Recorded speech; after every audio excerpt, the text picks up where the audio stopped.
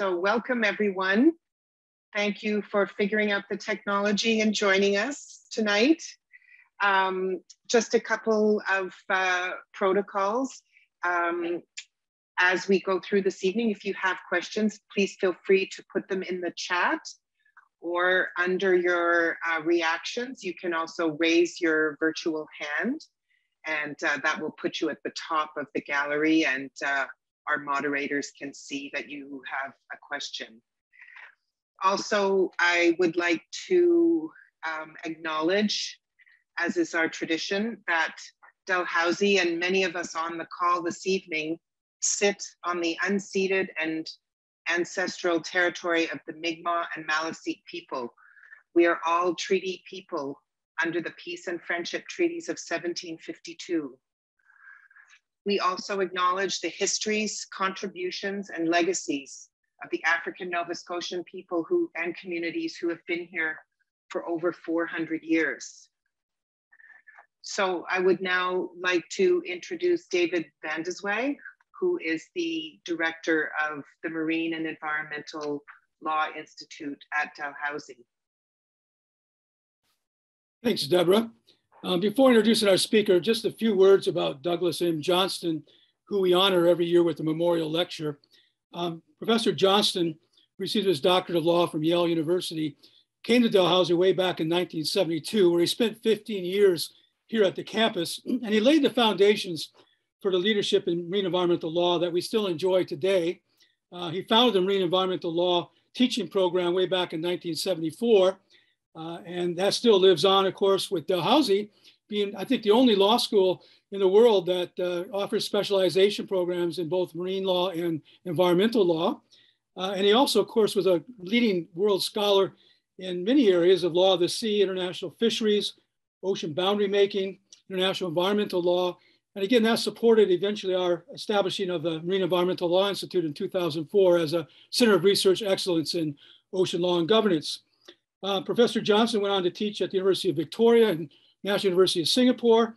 And his last book, The Historical Foundations of World Order, The Tower in the Arena, was published posthumously in 2008 and received an outstanding publication award from the American Society of International Law. And that book, by the way, is still a classic. If you haven't read it, you should. And it really talks about the need for rule of law and promoting, global peace and security and environmental and social justice around the world. Unfortunately, Douglas Johnston passed away in 2006 at the age of 75. So we're great to have this further annual lecture.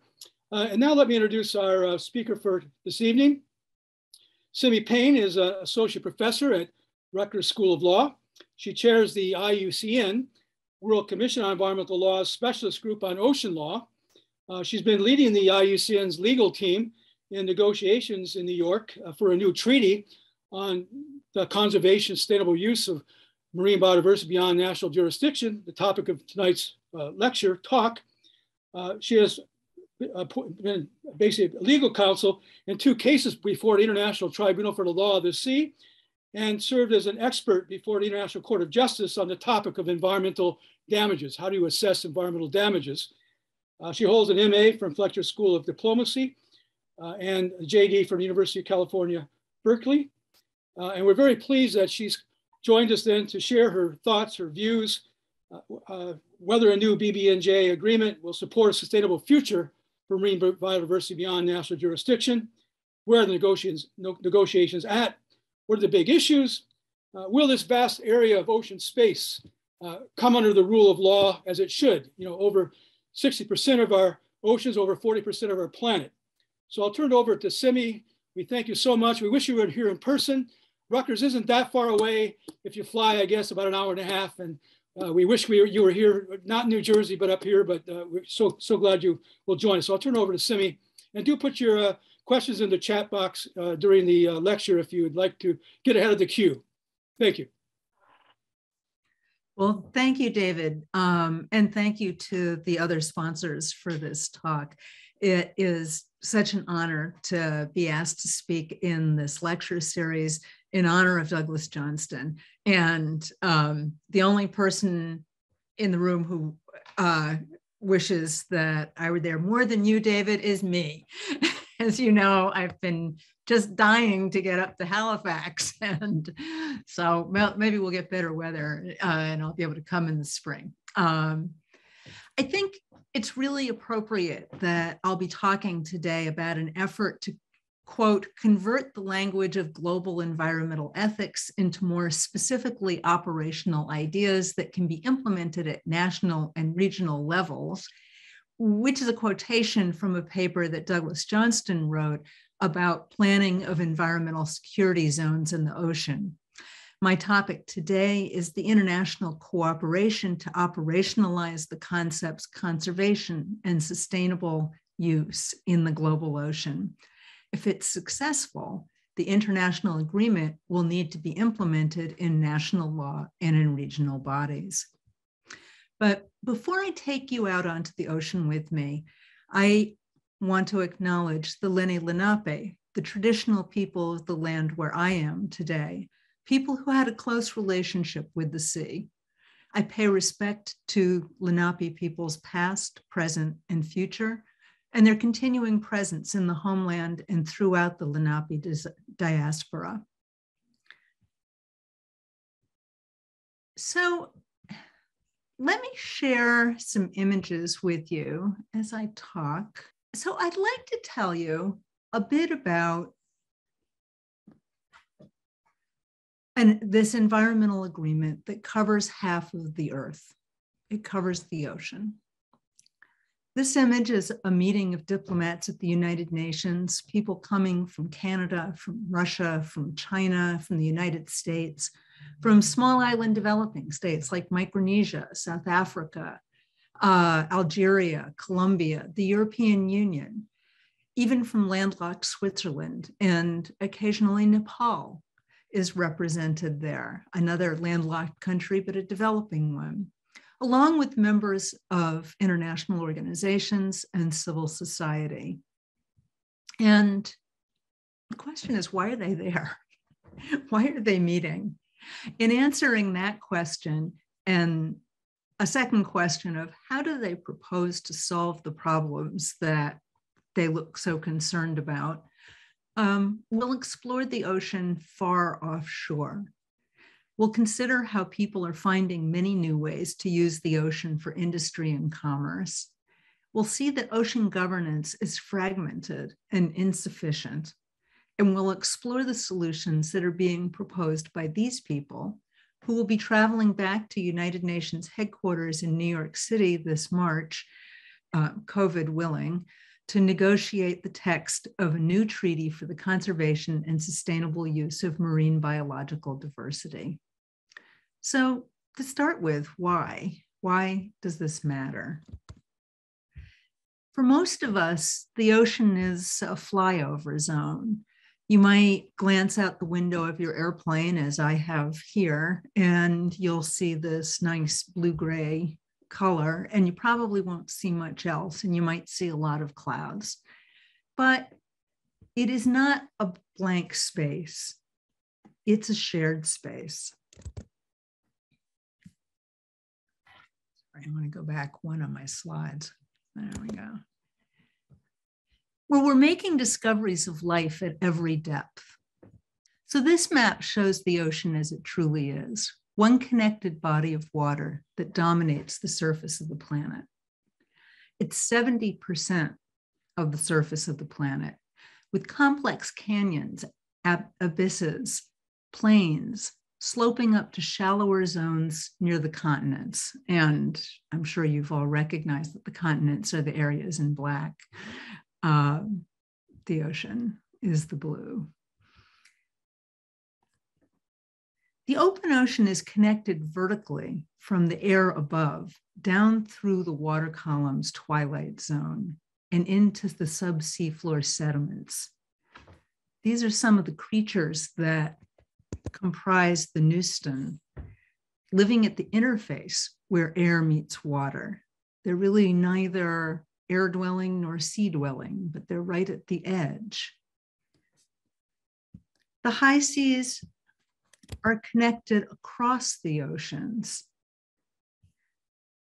to coasts, through fisheries and rivers where salmon and eel migrate back and forth. The leatherback turtles here visit 32 countries. The great white shark and the Pacific bluefin tuna roam across the seas.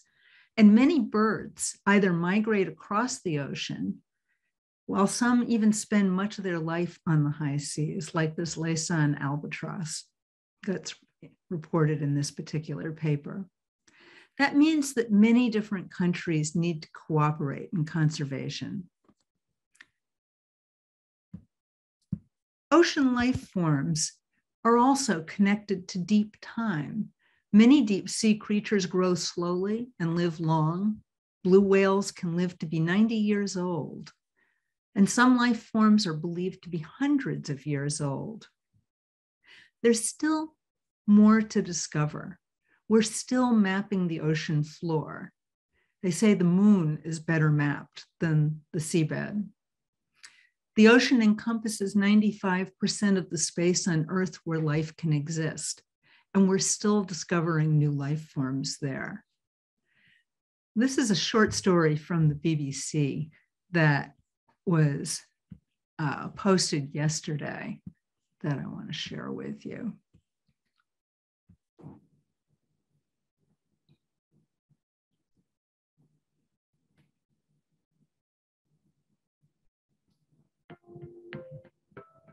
It might be to date one of the largest coral reefs in the world that actually lies at that sort of depth of more than 30 meters.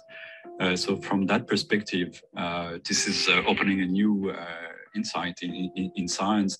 This could suggest that we have many more large reefs in our ocean at depths beyond 30 meters, which we simply do not know about.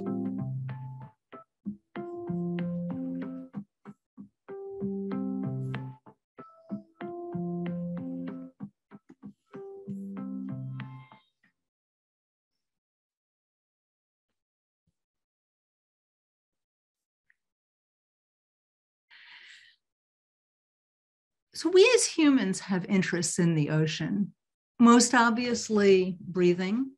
Yeah, we like to breathe. 50% of Earth's oxygen is produced by ocean plankton. We like to eat fish. And while high seas fisheries are significantly targeting tuna and allowing the more fortunate of us to indulge in Chilean sea bass, about half the world relies on other forms of seafood for its main source of protein. And emotionally and culturally, we have feelings for the great whales and dolphins, sea turtles, and the beautiful denizens of the deep ocean like the Casper octopus, the vampire squid, the frilled shark. The ocean absorbs heat, and about 26% of the anthropogenic carbon dioxide emitted each year into the atmosphere. And from the genetic information in life forms adapted to survive extreme pressure, extreme heat, and cold, lack of light, and other conditions found in the deep ocean, we may be able to make new discoveries for pharmaceuticals and for other useful products that can help us live better lives. This beauty and these essential ecosystem services depend on ocean life, on ocean biodiversity. Humans also use the ocean in other ways, which can conflict with its ecological processes and also with each other. For example, this is a rather old-fashioned looking map, but it's a very modern map showing submarine cables. These are fiber optic cables that carry 95% of our international internet communications and provide an essential communications link for countries like Australia, New Zealand, and small island states. Tonga, which was so seriously harmed by the recent tsunami and volcano, in part lost its communications because of disruptions in its submarine cables. Unfortunately, these extensive networks of cables are vulnerable to damage from ships' anchors and from trawlers fishing for bottom-dwelling species. This is a snapshot of global marine traffic based on data gathered from a network of coastal stations supplemented by satellite receivers using the automatic tracking system that ships are required to carry. So the this is actually kind of, I'll share the slides afterwards. And if you click on this slide, it'll take you to the website for this. It's a really terrific site because you can see real time the ship traffic as it's being reported and analyzed. And you can click on individual ships and see the ship's name and what their trip has looked like. But they're obviously not to scale still. It gives you a good sense of how dense the ship traffic is. And just to kind of highlight that, so this is the United States, this is Florida down here, and there's this incredibly dense traffic.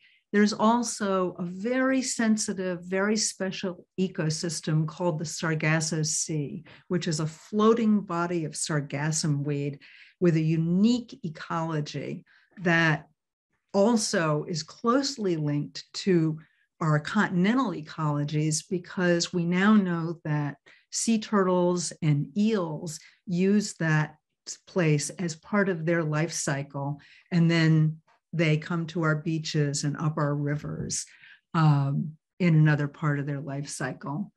So we use the oceans for transportation, and that can be in conflict with the ecology of the ocean.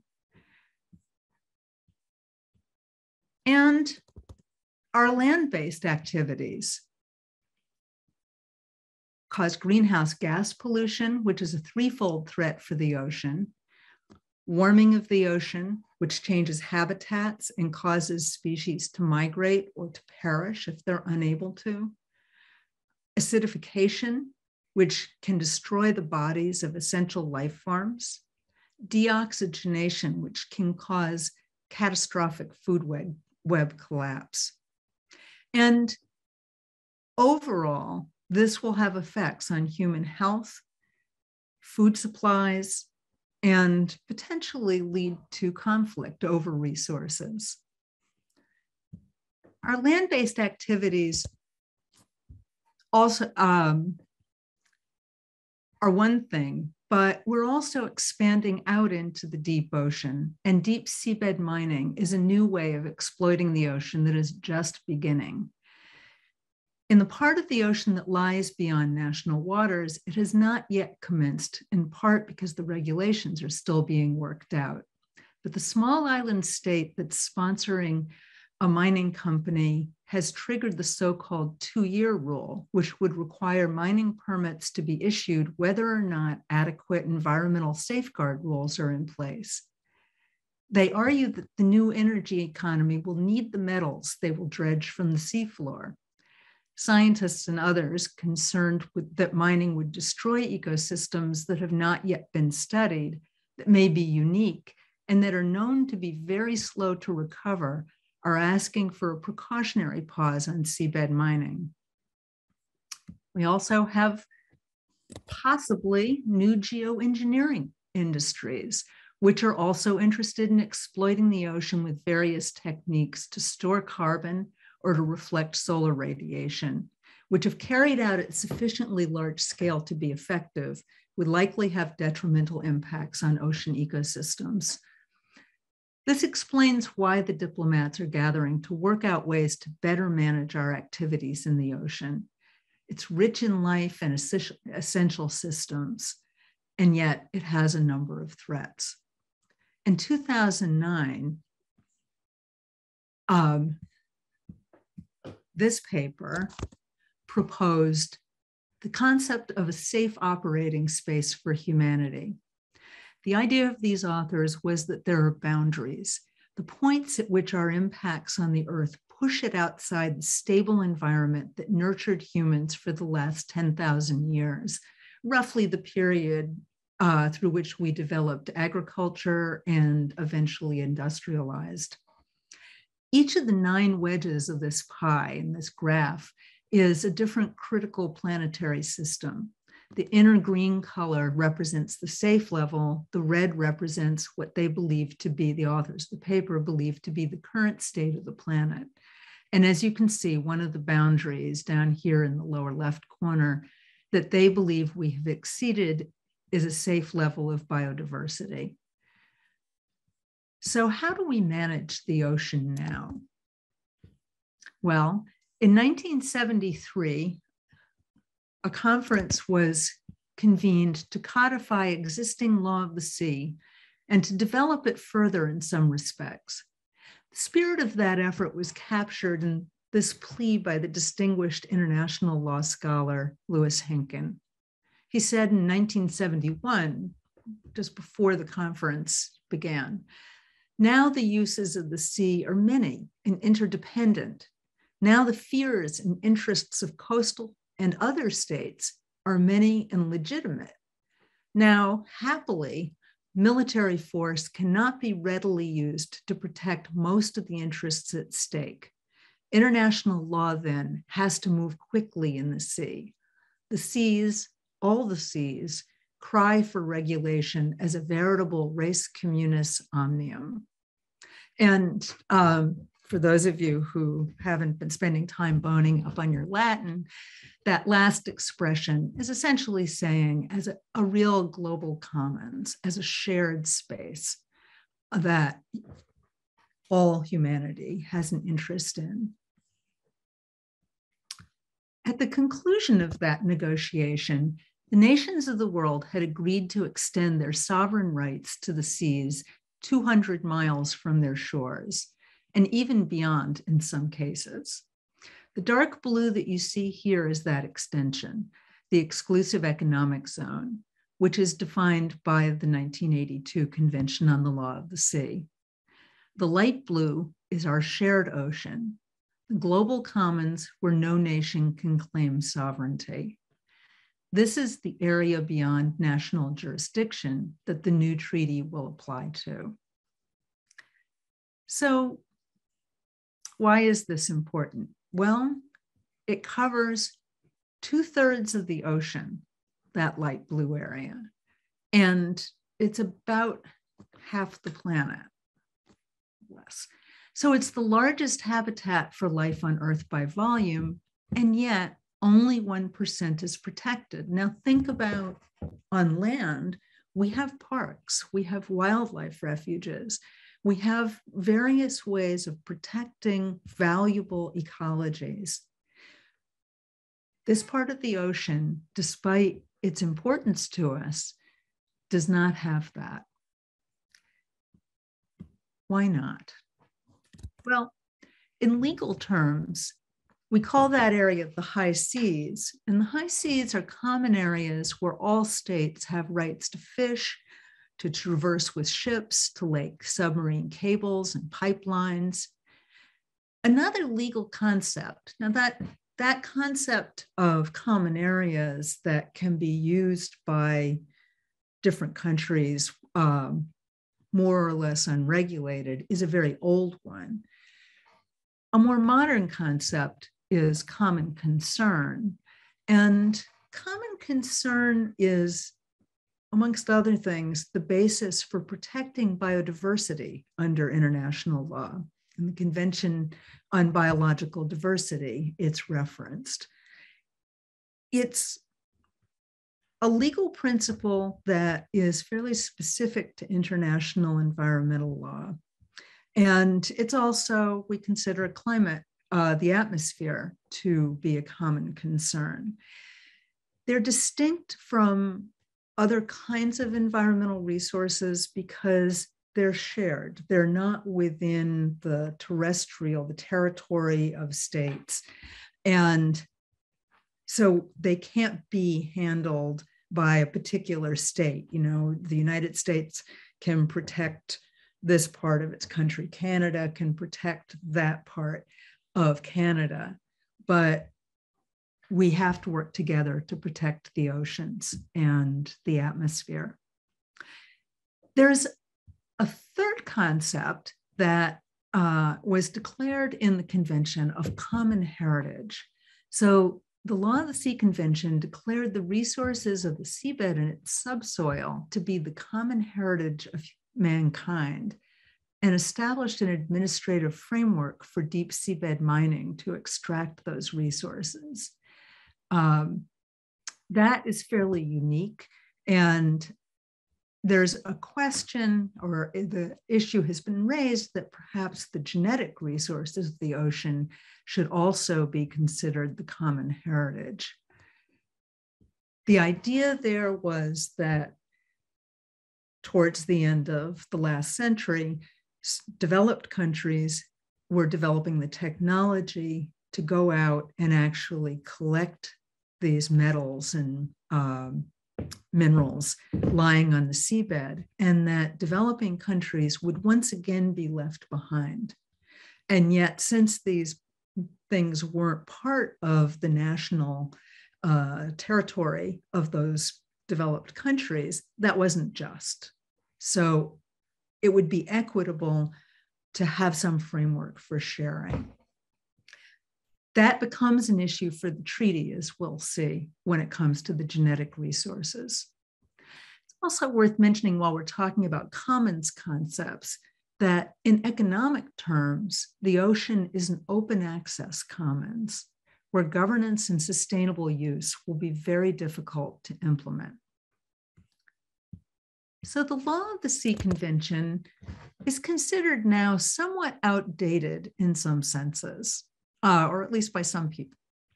The negotiators back in the 1970s didn't realize that there was rich life in the deep ocean, and they didn't realize that human technology could deplete the fisheries and other marine resources at the rate that they have, although they were certainly a motivation to be concerned at the time. So this is Article 87 of the UN Convention on the Law of the Sea, which declares the freedoms of the seas. This is the open access notion, that the high seas are open to all states. But even though there weren't the kind of protections and restrictions that we might look for today for the environmental protection, the drafters did include general principles of protection. They stated that the freedom of the seas was to be exercised with due regard for the interests of other states. And they mentioned in several places in the convention that states had to be concerned about environmental protection in the ocean, although they tended to focus more on pollution issues than on resource extraction problems. Still, there's widespread agreement that the ocean should be protected and managed in some way. For example, Goal 14 of the UN Sustainable Development Goals, adopted by the UN General Assembly in 2015, is to conserve and sustainably use the oceans, seas, and marine resources. However, the governance regime is fragmented, with hundreds of bilateral and multilateral agreements that fail to address the need for Earth systems governance. Now, these two maps show the jurisdiction of the several fisheries management organizations. At the top, you can see the organizations for managing tuna and other species that roam the oceans, are highly migratory. And on the bottom, the organizations for species that are more regional in their distribution. And what you'll notice is that there's both overlap between these bodies, but also if you consider that the regional fisheries organizations are not covering all parts of the globe, nor do they cover all species, and they don't necessarily do much to think about the protection and management of non-target species, the species that they aren't actually fishing for.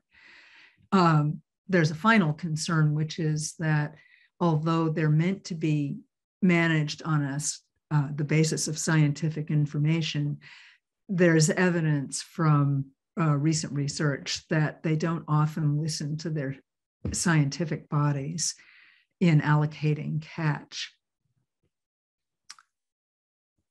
So, despite the existence of these bodies, overfishing and destructive fishing are the greatest immediate threats to ocean life. Which brings us back to this room. The recognition that ocean biodiversity is at risk and that our current approach is inadequate led the United Nations member states to begin negotiation of a new treaty on the conservation and sustainable use of marine biological diversity in areas beyond national jurisdiction in September 2018. And its abbreviation is BBNJ, but Biodiversity Beyond National Jurisdiction. So you'll hear that. Getting there was the result of many years' work driven forward by continuous scientific discovery, the efforts of civil society experts and advocates, including the intergovernmental organization that I work with, the International Union for Conservation of Nature. And I do want to mention that Professor van der Swag was my predecessor as leader of the Ocean Law Group there, and did a lot of distinguished work in relation to IUCN. So the treaty negotiation was delayed by COVID. It should have concluded a year ago this past August. How will this agreement provide for conservation and sustainable use? Well, it has these 4 elements.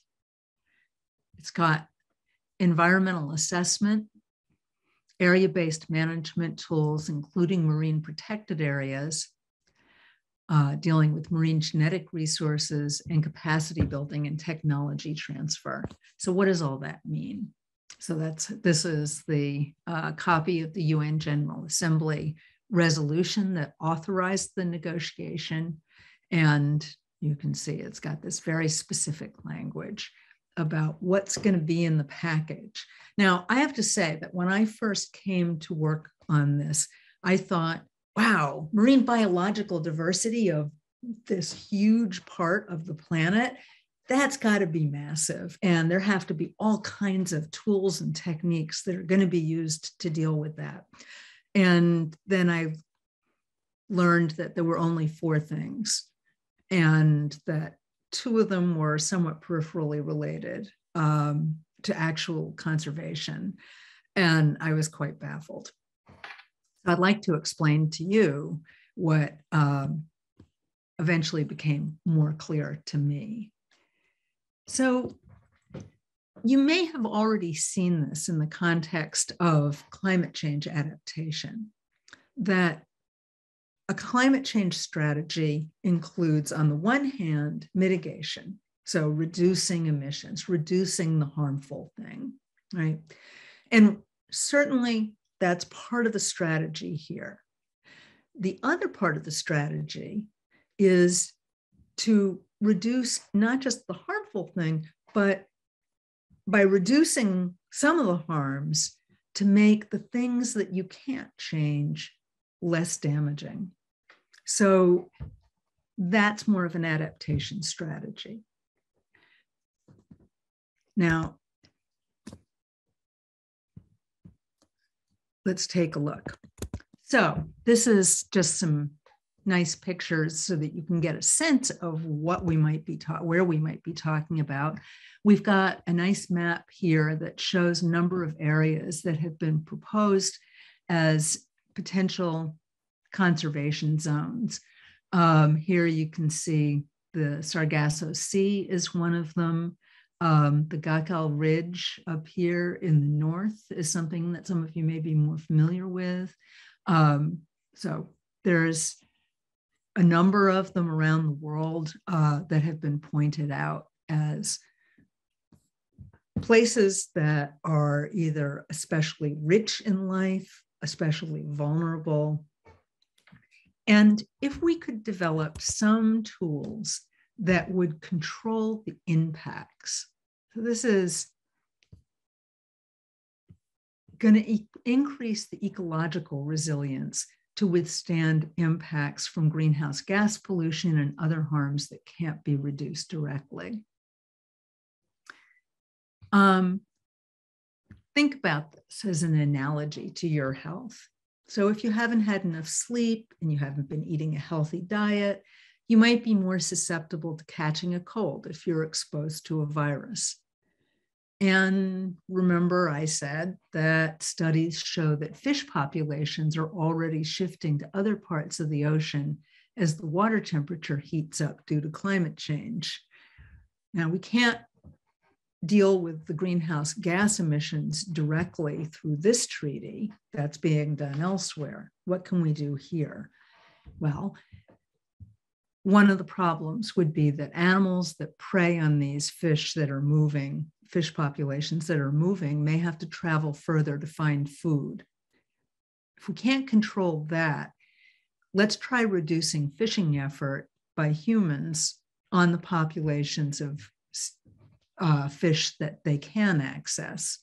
And let's consider diverting ships around the region where they are so that they're not subject to mortality from ship strikes or from pollution from ships. That may make them more resilient. This is a nice, another nice map showing areas of ecologically, biologically significant marine areas. So these are zones that might be declared to be protected areas. Now, one strategy could be, there's a zone here off of Costa called the Costa Rica Thermal Dome. Remember I mentioned that earlier that the ocean is very connected. It's also very dynamic. So the Costa Rica Thermal Dome is a phenomenon. It's an upwelling phenomenon that has to do with the temperature gradient in the ocean and the transport of nutrients. So it becomes a very biologically rich place. It's good for fishing, but it's also good for the critters that live there that we don't eat. And so if we want to protect that zone, it turns out there's only certain times of the year when it would be important to do so. Now, that happens to also be the zone where a lot of ships that go through the Panama Canal traverse that area. You could have area-based management tools that are specific to the times and locations that are crucial for the protection of the ecosystems that depend on this upwelling phenomenon, and that might even move around a little bit. They wouldn't be a fixed location. You know, national parks have fixed boundaries. This might not have an absolutely fixed boundary because it's not always found in the same location every year. So that would be one strategy. I'm going to back up there. Okay. A second strategy that the treaty is going to use is to subject activities that might cause significant harm to an environmental impact assessment. So how does this work? When a project that might have an impact is planned, the location, the scope, the time frame, and specific activities have to be described. The best information that can be obtained about how the activities would affect the environments presented and analyzed. And that should include cumulative impacts. So for example, if there's another activity that's also affecting the same environment, their impacts should be studied together. Climate change is an important factor. Projections of warming, acidification, deoxygenation, relocation of species, shifting ocean currents, freshening of seawater as sea ice melts, that was reported recently in the news, and other factors need to be considered when a project is being proposed. All of this information will be shared with the rest of the world through an online clearinghouse. And then other governments, scientists, and civil society will be able to provide additional information and their views on the project, and that may lead even to revising the project. It's a process that is widely done. Canada does environmental assessment on a regular basis and extensively. And in fact, it's considered so common now that it's considered a general principle of international law that some kind of environmental impact assessment is required whenever an activity might have a transboundary effect. So that's generally accepted by the negotiators as wide agreement on this basic procedure. There are, however, still significant differences between governments on two issues, and those are the ones highlighted on this slide. So one of those issues is whether any activity that might have a significant effect on areas beyond national jurisdiction, wherever they occur, are covered. Virtually all governments agree that, yes, there should be environmental impact assessment if a government is sponsoring an activity or it's the host to an industry or an individual that plans to do an activity on the high seas in that area that's more than 200 miles offshore. But many governments are much more reluctant to allow that kind of an international requirement for activities that take place either on land or in their national waters. So that is a difficult issue. There's certainly lots of activities that could take place that could have a very serious impact on the environment on the high seas that would be occurring within national jurisdiction. And I'll give you an example. You'll recollect that the tsunami that damaged the nuclear power plant in Fukushima, Japan, led to these long-term consequences. And at the power plant, they've been storing radioactive water that's part of the cooling and recovery of the plant. And Japan has notified countries in the region that they intend to release that water into the ocean. So that's an action that's being taken within the areas that are subject to Japanese jurisdiction, but it's going to affect the ocean that is part of the high seas. So should an activity like that be subject to that requirement is going to be one of the issues that still hasn't been resolved. And a second issue, it has a similar concern where governments may be hesitant, although they have hopes for achieving a treaty that will truly provide conservation and sustainable use of the ocean. They have a concern with extending the rule of international law so far that the Conference of the Parties would decide whether, if an environmental impact assessment shows that an activity might have a harm, or will definitely have a harmful impact on the biodiversity of the high seas, that the Conference of the Parties could say you can't do that activity. A number of states want to reserve the right to make that decision to themselves. So that's going to be another difficult negotiation that still has to be done before the treaty can go forward. So we have those two measures. I should probably mention also that within the area-based management tools and protected areas issue is the question of what industrial sectors are included in the agreement. I mentioned that fishing is currently the most damaging industry for the environment of the high seas. And seabed mining, if it gets going at scale in the next few years, will also be that. Shipping is another major problem. So those three industries have all said that they don't believe they should be included in the scope of the treaty. In that case, when these areas of protected areas are proclaimed, what does that mean? That they won't agree to not conduct their activities there?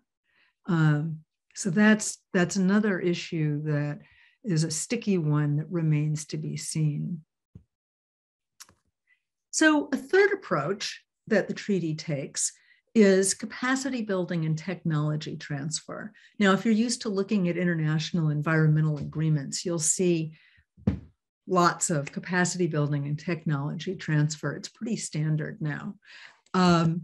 And that is not a highly controversial topic in the way the others are. It doesn't so much go to a tension about sharing sovereignty or intrusion on sovereignty. It's really just a question of how much money might be transferred and how technology might be transferred, getting really good commitments.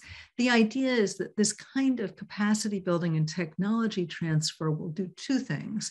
It will both support the ability of developing states to participate in the treaty's activities and to do their share in protecting the environment, but also that it should allow them to fully participate.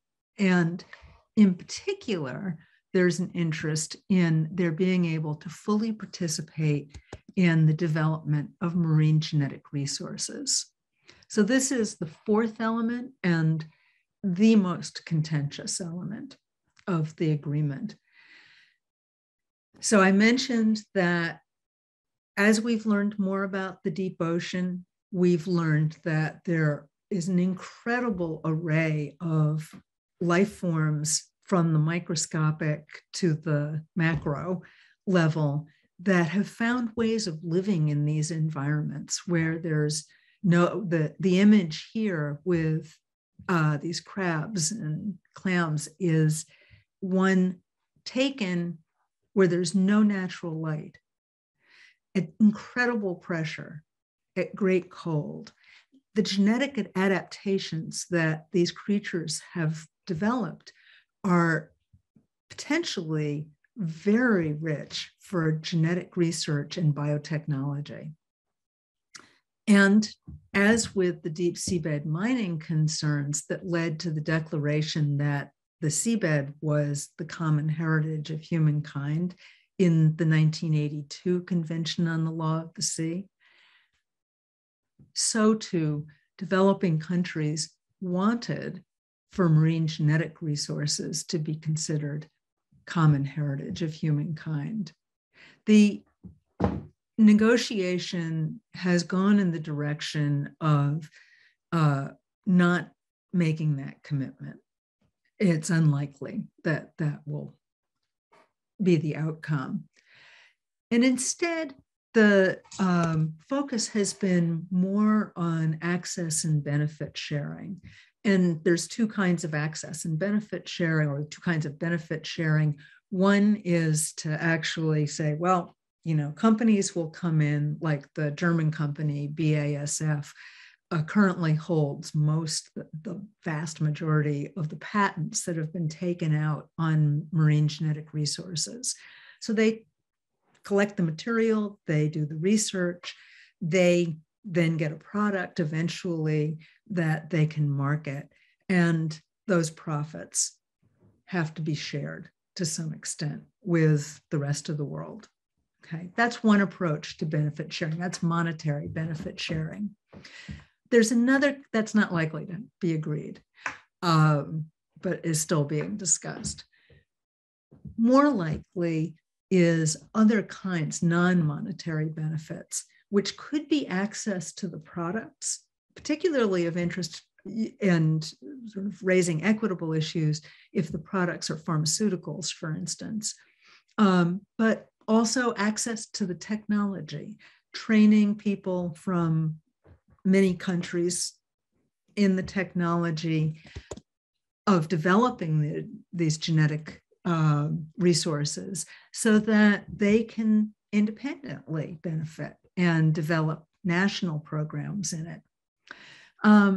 So that's how the intellectual property will be handled, is both a difficult issue technically, legally, because there's a lot of novel issues that arise at the international level, and as a matter of interests, of national interests. So international lawmaking is different from international environmental lawmaking is different from international lawmaking in general, because its practitioners have to deal with the great scientific uncertainty about the reality, cause, and extent of the problem. Management of ecosystems that adapts to changing conditions due to climate change, human interventions, and other phenomena adds a further level of complexity. So one of the challenges for the BB&J negotiators is to design scientific advisory bodies to ensure that the best science is available and that it's used. We generally believe that democratic legitimacy is preserved when independent scientists advise political decision makers. That way, policy should reflect both knowledge and social preferences. And this is where, we've seen some problems. This is in this recent study of 2 international tuna fishery management organizations. They found that policymakers followed the advice of their scientists only 39% of the time for one organization and a startling 17% of the time for the other. The consequence is that fisheries and related ecosystems collapse. Many of us are familiar with how difficult regulation and dispute settlement are when we're dealing with science that's complex and sparse. So recognizing all this, the BB&J negotiators are, for the most part, in favor of a scientific advisory body, and gradually the shape of that is evolving.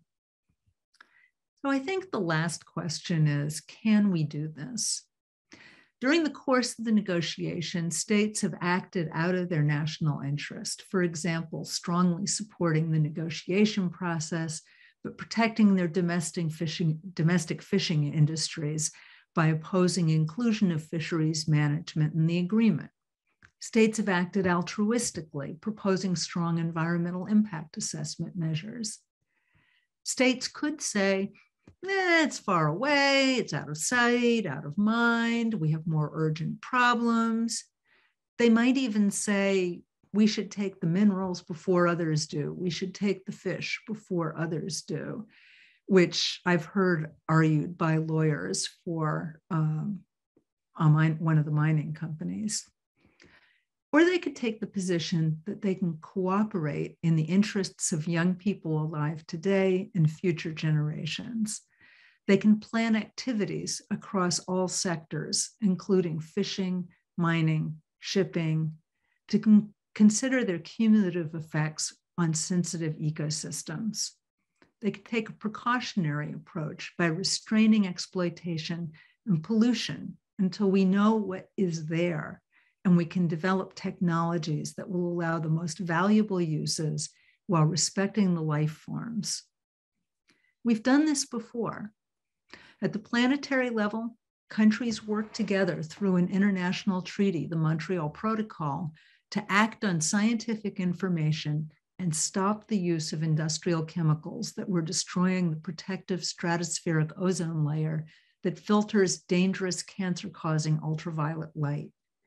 In the marine environment, the Central Arctic Ocean Agreement put in place a fairly long-term moratorium on fishing. The bottom trawling and drift net fishing resolutions by the UN General Assembly are another example of cooperation in the interests of good ecosystem management. Environmental problems like this, like climate change, require concerted action. And at least the major contributors to the problem, present and future, need to be parties to the regime. So for the BB&J negotiation, there's wide participation in the discussions, including the major maritime states, the US, China, South Korea, the European Union, Japan. Not all major fishing nations, however, are at the table, although fishing, again, is one of the most damaging ocean activities. For example, Taiwan's fleet is second only to China with 12% of the world's high seas fishing catch, yet it does not have a seat at the United Nations and therefore could not participate in the negotiation if it wished to. The eventual ability to arrive at an agreement with enough parties to make it functional will depend on whether states see cooperation on these issues as sufficiently beneficial to their national interests. And a hurdle to get over is that it's clear that the US and other states, including Russia, are moving away from multilateralism and toward bilateralism or even isolationism. To choose the path of cooperation, we need public understanding of the value of the open ocean and its life, and support for a treaty with strong rules, precautionary principles. In 1991, writing about the very different, much more focused problem of regulating chemicals that cause the ozone hole in the atmosphere, David Caron said, "In negotiations concerning environmental matters, there is the added and quite different task of the parties seeking to discover precisely what the environment requires. In this sense, the environment is an unobtrusive but central presence in the negotiations. It is a party that does not volunteer information, but may answer questions if asked correctly. It is also a party that refuses to negotiate." So thank you for your attention, and I look forward to your comments and questions. Well, thanks, Cymie, for that great overview fantastic, complex issue that you're dealing with, and so thanks for that, all the beautiful pictures as well. So let's begin with our question and answer. I see a hand up from David Mosher. David? Thank you. Thanks very much for that talk. I'm a commissioner with the Commission on the Limits of the Continental Shelf at the UN, nominated by Canada. And so I have some experience with related topics. But in that context, I'm a bit surprised that you refer to the sovereignty of a state out to 200 miles and not to the limits of the extended continental shelf. So I guess my question relates to perhaps the eventual treaty of a BBNJ and the overlap with UNCLOS and how that would be managed, particularly under Article 76 with the extended continental shelf of a coastal state, but then Article 77, which says the coastal state has the sovereign rights over that area, even if it's not defined. And so when you start asking about environmental assessments as an example, the state may weigh in with its sovereign authority. And so there'll be a conflict, as it were, between the two treaties. I guess my question is, how is that being considered in this context? Thanks. Thanks. That's a great question. And I didn't want to get too deep in the weeds about the convention. So I said 200 nautical miles and sometimes further. And that was my way of referencing what you're talking about. So it's this weird problem that you can have the continental shelf as the extension of the continent. Imagine Canada has quite an extensive continental shelf. So picture some of the continents underwater, essentially, right? And so if Canada is claiming an extended continental shelf past 200 nautical miles from the land, from the shoreline,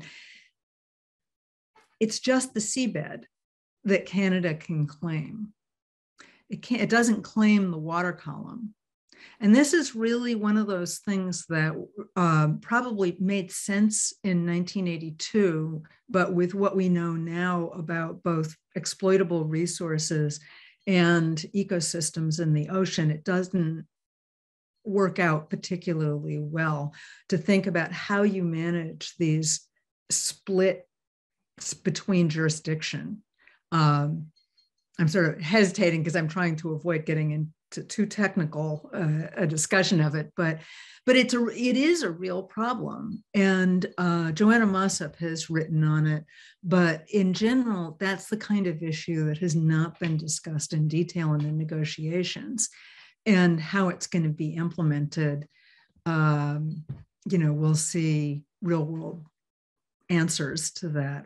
I think this is the kind of thing that would be a really fascinating, although perhaps challenging topic to write about. So this is an academic context. And I think where it becomes functional to write about it is if you can come up with a realistic scenario, find a specific extended continental shelf. I mean, this isn't for you, David. This is for the students in the audience who are looking for paper topics or PhDs. Look for a location, see what's realistic there, and then start proposing solutions and questions. But it is an important issue. I think it comes up in other places too, like there was a delineation of maritime boundaries where in the Bay of Bengal, where there's a split between the seabed and the water column. And then there's another issue, which is my own hobby horse, but that in fact, airspace above the ocean is addressed by the law of the sea convention, and that's not addressed at all in the treaty discussions. Everyone's kind of like, well, yeah, we'll work it out. Just a comment, if I may, in context of your, I like you very much, of course, as a scientist. I like your idea of establishing a scientific advisory body, and serving on one at the UN. I could offer a lot of advice on what works and what doesn't work. So if one eventually does get to that stage, make sure you consult with the existing ones. Because, in our case, it was set up, presumably it was to be a short-term commission, and it's now in its 23rd year. And so a lot of the infrastructure doesn't exist to support the commission, but those are issues that I'd love to talk about. Yeah, well, we should engage separately, but those are important design issues, right? And there's the question also that raises. So there's different kinds of scientific advisory bodies. The Commission on the Continental Shelf is experts, and they're subject matter experts like you.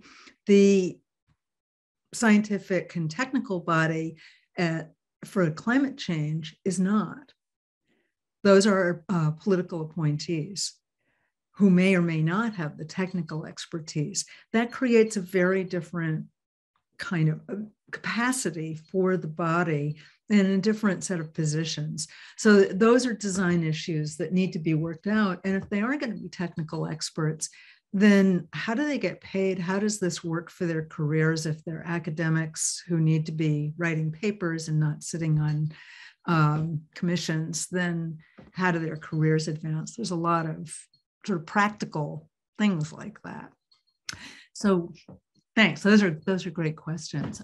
I'll take a look at the chat, but do you want to feed me a question, David? Yeah, I'll look at the chat. A number of questions there. I'll go to Meinhard Duell's first. I wonder if you could speak to the extent to which the management of the high seas under the emerging BBNJ regime will be global, and to what extent management may be regional. This question of global versus regional. Yeah, so that is, it's one of the debates that's going on within the negotiation. It's kind of a meta issue, but it'll play out in how the text is written. There's one of the slides that I skipped over was the language that is part of the mandate for the negotiation, and I'll just read it to you. It says, this process and its results should not undermine existing relevant legal instruments and frameworks and relevant global, regional, and sectoral bodies. So sectoral bodies there means industry sectors like fisheries. Fishing is an industry sector and has fisheries agreements. So there's this question about whether it's better to have a very centralized, very international body, for example, proposing area-based management tools in marine protected areas, or should that be done on a regional basis? You know, do the people in the North Atlantic or in the Pacific know best what should be done in their region? And will they do it in the interest of the international community? So it's a trade-off, and there has been a strong push for more regionalization. I think there's a sense that not only is there more political support for it, but that it may be more operable than trying to have everything at the international level. Thanks, good question. Another question from Charlotte Conley. Could you elaborate on the potential relationship between the BBNJ agreement and the ISA, the International Seabed Authorities regime for seabed mining, including the EIA requirement? Yeah. So the environmental impact assessment requirements for the BBNJ have been being developed independently of what's happening at the International Seabed Authority.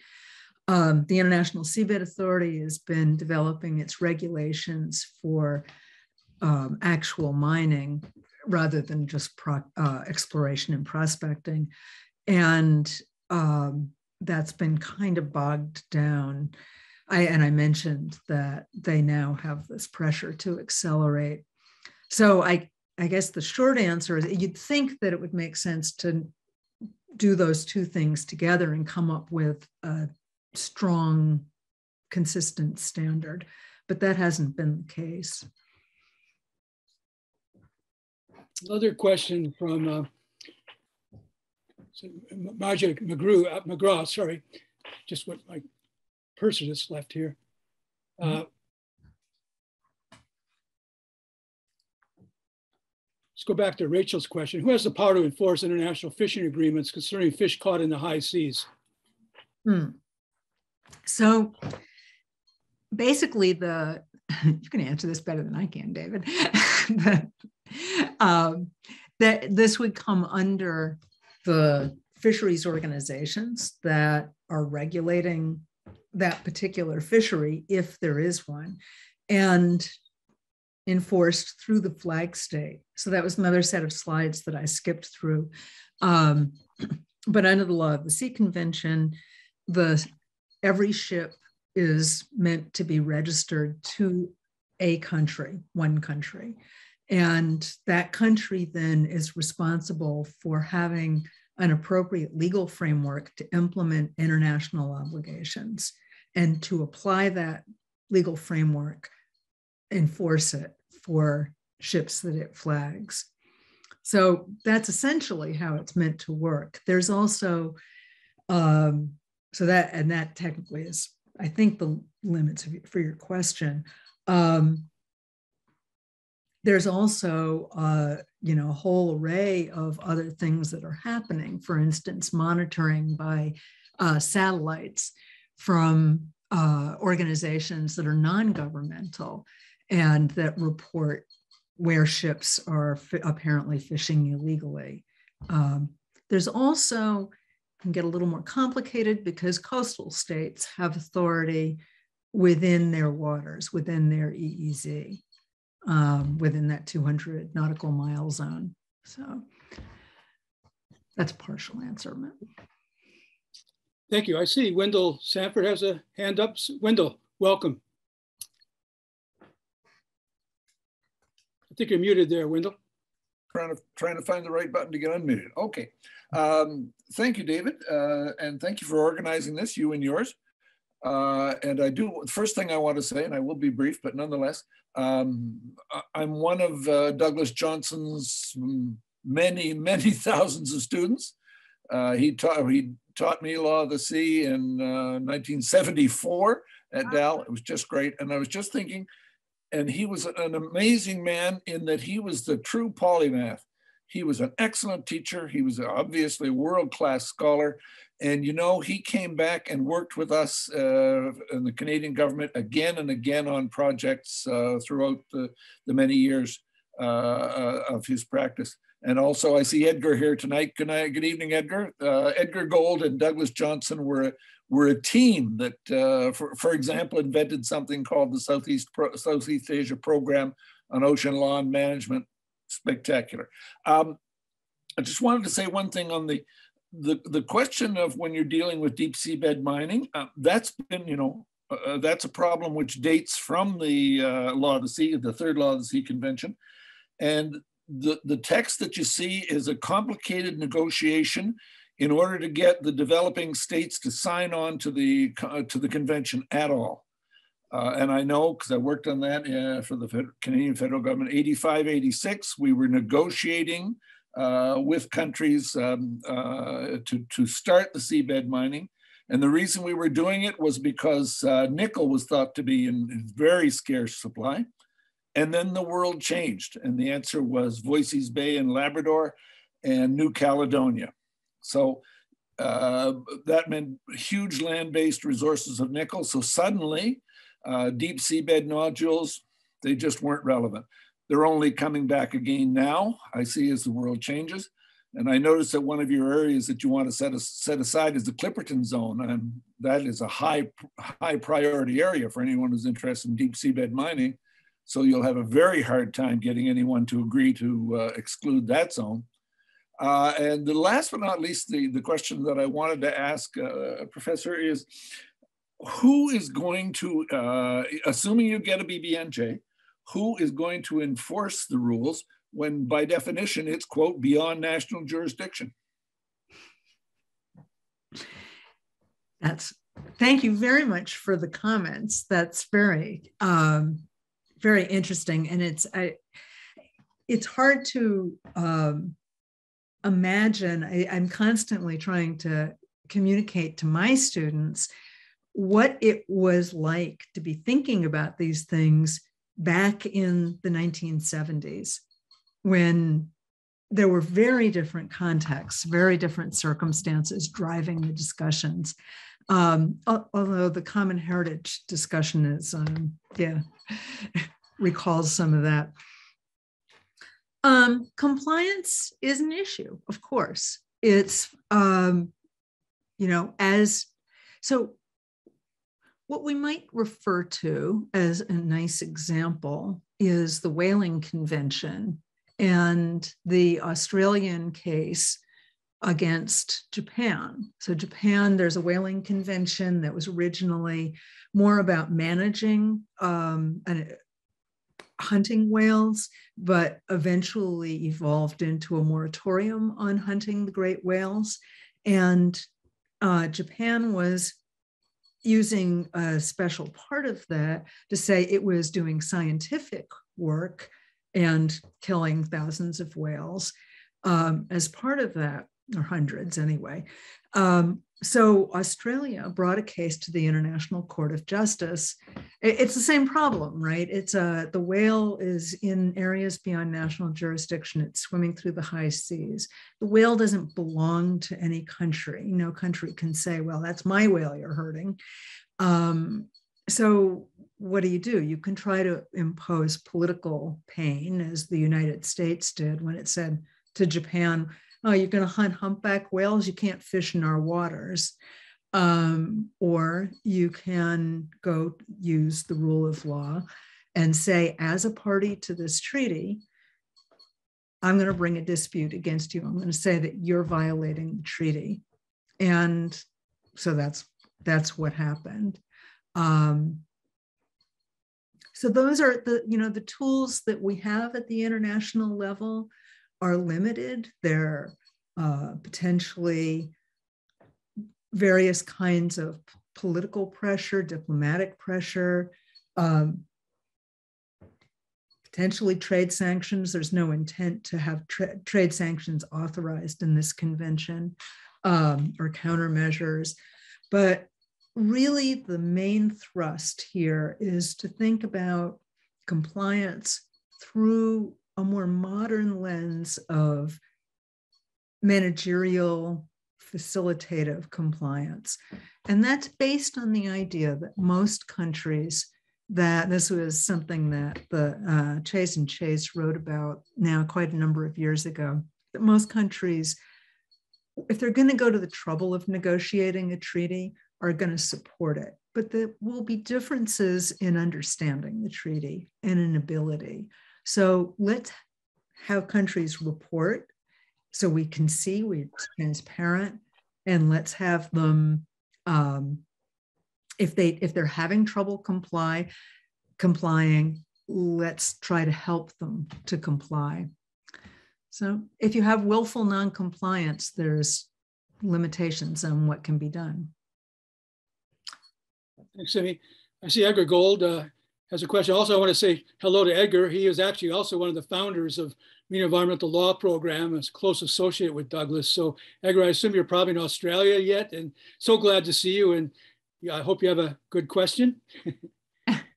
One of the advantages of the pandemic is that we can do this now, because I've never been able to attend a Johnston lecture before, because the tyranny of distance, 15 hours, prevents it. But this time it's 9 o'clock in the morning, or 10 o'clock now here in Brisbane, on a beautiful summer day, 33 degrees today.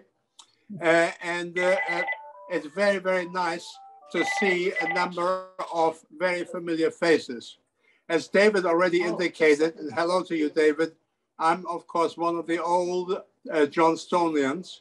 In fact, I was Douglas's research assistant when I was still a law student, and we went on from there. He became, of course, a colleague, a very close friend, co-conspirator, and planner and plotter for many, many years. And I see now some of the people around the table here are, of course, further down the line products. Dr. Payne, thank you very much for a very interesting lecture. Some of it was familiar, but at least for an old guy like me at the other end of the world, you also brought things a little bit up to date, which I really appreciate. The only thing I wanted to mention is, as many of you know, I've been involved in the shipping industry all my life. And even though long retired, I still keep a little bit up to date. Now, on the environmental side, Cymie, I think it has to be noted that the industry is a hell of a lot cleaner than it ever has been. Not that they're necessarily very altruistic about the environment, but mainly because it's good for business. Cleaner fuels, better engine systems and so on have to a great extent prevented a lot of marine pollution these days, particularly on the major trade routes. It's a very big difference from the days when I sailed on the tanker, when we were trailing oil behind us as we were cleaning tanks. That doesn't happen anymore today, because even today, sludge, which is pumped out in ports, fetches a very good price. So the industry is really trying to clean up its act. There are, of course, still some fly-by-night ships, which unfortunately are slipping through the cracks, particularly in developing areas of the world where the controls are not as strict. But even the controls are extended. The International Maritime Organization is now funding better port state control in some of the poorer parts of the world. So I think that part, I think you can be assured, is being taken much better care of, certainly a lot better than land-based pollution, particularly which is coming out of the big cities today. But it seems to be a lot easier to go after the ships, which belong to rich ship owners, which are conveniently foreign, which are easier to assess than major cities. And that seems to be a problem we had at the Law of the Sea in 1973. And I think to some extent, it is something I think you alerted to us to, you still have to struggle with. But thank you again for a very enlightened lecture. Well, thank you very much for coming and for sharing your comments too and that experience. I think the International Maritime Organization in many ways is very professional and very effective. We had the opportunity to meet them and discuss with them at the UN during the negotiations. And I guess my view is it just their willingness to engage, and now I'm talking about the truly excellent lawyers who work there, to engage, get them to engage and agree to work with the goals of the convention, I think would be very valuable. But thanks for those reflections. Thank you. I had a comment that please ask students more of the questions, so I want to make sure I get them involved. So I have about 2 questions on the chat box, and then I see also Rebecca. So let's go to the chat box. Noah asked this question: is the science behind conservation generally agreed upon amongst countries, or is there still varying opinions between the different nations? Great question. I can't actually tell you that. I don't have experience in the negotiations of hearing debates over the conservation science. I think you see that, for instance, classically in some of the fishing disputes where the health of fish populations might be debated between competing fishing nations. But I haven't heard that in this negotiation. That's not to say that, those differences aren't there, that I just am not aware of. A question from Fiona, and then we'll come back to Rebecca. Regarding the use of environmental impact assessments, how often do they actually stop an action that's harmful to the environment? And she says, there's a lot of examples at the domestic level, for example, where it seems to be like a rubber stamp. Do you see EIs becoming more impactful, more enforceable maybe at the global level? Yeah, probably not is the short answer. In the United States also, EIA is a process. It's not a decision. So if you are doing a project and you do an environmental impact statement on the project, and it turns out that an endangered species is going to be affected, the Endangered Species Act becomes the law that controls the decision on the project. I think that's most likely what's going to happen in this context, just because I think that's what the major states do. I've looked a little bit comparatively, and for instance, some of the Caribbean countries have very weak environmental impact assessment laws, but they tend to be quite weak and sort of minimal in terms of the depth of the analysis. So I think that what we'll get is something that will develop more information. To my mind, this is my own view. I think that having the information that the activity is going to take place and about the scope of it and so on can trigger other kinds of interventions that might control it. But no, I don't expect the EIA process to directly limit what states can do. Thank you. We started about 3 minutes late, so I hope we can go another couple minutes yet. And Rebecca, I see you have your hand up for a while, so thanks for your patience. Sure, thank you so much. That was amazing. So thank you so much. Thank you for the Newston shout out too. That was like so exciting to see. I'm a fan. It's so cool. I loved it. I was texting Nicola Clark like, oh my God, this is amazing. So hello and thank you. I was taking like copious notes. And I was just wondering, from the science perspective, maybe if you could shed some light on the issue of ocean plastics for me, especially things like ghost nets, how it might relate to the instance you mentioned with Fukushima, and land-based origins, high seas impacts, ghost nets in particular, because these are things that are being disposed of on the high seas. Is there any room for even a tiny smidge of that to be in this, or has this ship sailed, so to speak? My short answer is I don't know enough about the whole process of how ghost nets get there to be able to answer. I don't see an obvious route, but one of the things that the Ocean Loss Specialist Group is planning to develop is a project on plastics.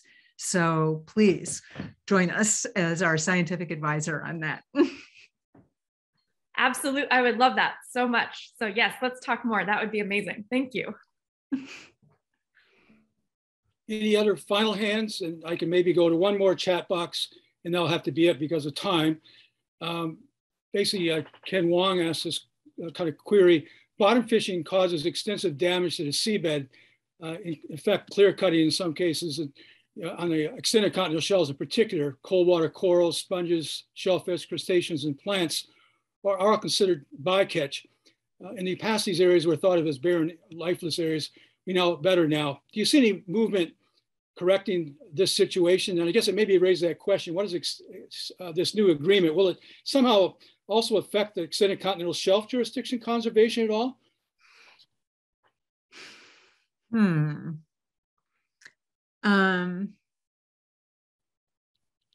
I think I'd have to refer back to my earlier comment to David Mosher about the extended continental shelf issue has not been developed here. And I think it's almost like a third rail, you know, and something that would be better developed in the context of facts. Sorry, I got distracted by that part of the question. David, remind me what the first part was. Well, just the fact that there's a lot of potential damage done by fishing on extended continental shelves. I guess the question comes back is, you know, will the new BB&J agreement come in to address that at all? Or is that simply left under the coastal state jurisdiction? So, well, this is the kind of problem. There's several of the issues that I raised that would come into play here. The first one is, yeah, are fisheries going to be included? They certainly should be, to my mind. I don't see the point of doing the agreement if they're not, but that's a question. Assuming fisheries are included, if it's bottom trawling on the extended continental shelf, then in theory, the state has the right to do that. But it clearly has, especially since the distinction between sedentary species and non-sedentary species is a little, as far as I understand it, kind of shaky. This is sort of back to the scientists, but you know, how you need that analysis to figure out the answer. You need the situation, and then really pick apart what the intent of the convention was and whether the convention can be rationally interpreted.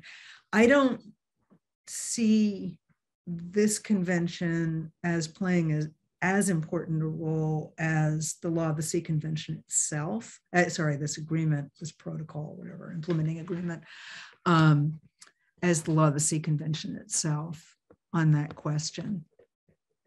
If the person who asked it, though, wants to discuss it further, I think it's really interesting and important. So I'm happy to talk to you more about it. Well, thanks, Cymie. So I think we're going to have to cut off the presentation at this point. And I just want to, again, kind of apologize to a few questioners that didn't get your questions put forward. Again, you can contact maybe Cymie individually if you want to follow up. And then thanks, Cymie, for covering this vast topic, very important topic. It's surprising it's not more in the news, actually, when you look at the vastness of our planet and then how much is being impacted with the governance regime. That, you know, it's kind of sessions like this where people get educated about it, but it's kind of disappointing in a way we don't see more of a spotlight on it. But thanks for putting the spotlight on it and the need for the rule of law. And so maybe we all give a clap hands here and thumbs up. And again, I just want to thanks for everyone to staying here, 160 people or so late in the evening in Halifax. And also thanks again for the College of Sustainability, the McCacken Institute Marine Affairs Program for their sponsorship.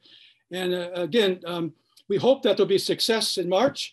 And if not, maybe we'll have you back again next year, Cymie, to do the next negotiation session. What's going to happen there? So let's cross our fingers that there will be success and we do get an international global agreement. Thank you. The rule of law will prevail eventually. Thank you. Yes. Thank you. Bye-bye. Good night, everyone. Thank you so much for coming.